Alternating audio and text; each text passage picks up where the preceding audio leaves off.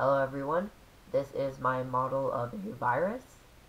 I'm going to go over what I used to make it via this wall here, and then I'm going to go over to the model itself to point out the different pieces.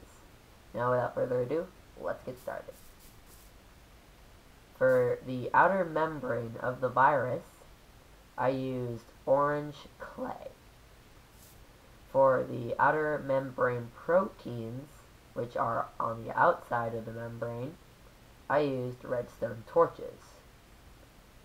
For netherrack I used to make a protein coat which surrounds the genetic material, which I used brick slabs to make. Now, onto the model. The outer membrane is to keep out certain things from the outside world that it lives in, and keeps in other certain things. The outer membrane proteins are probably the most important piece of a virus. That is because the outer membrane proteins are what help the virus connect to whatever cell it's trying to infect. And if it doesn't fit, these membranes if they don't fit into the outer membranes of another cell, like a bacteria or your liver, then it probably means that it's not the right cell. Because certain proteins can only attach themselves to certain cells, to the outside proteins of other cells. That is why strep throat only attacks the throat and mouth, because that's the only place where it can actually get and get a good connection.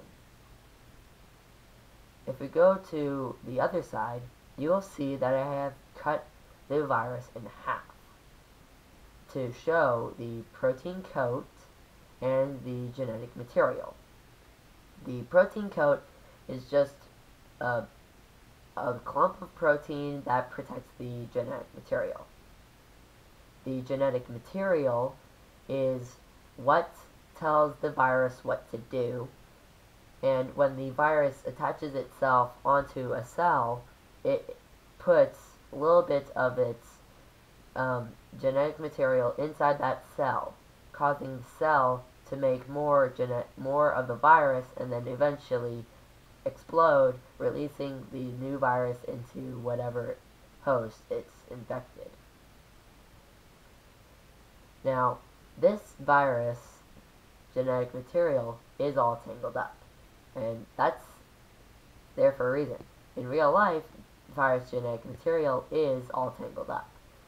If you were to take the genetic material and make a straight line out of it, you would get a long linear line of genetic material.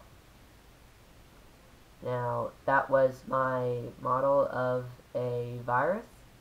I really hope you like it, and bye. Bye.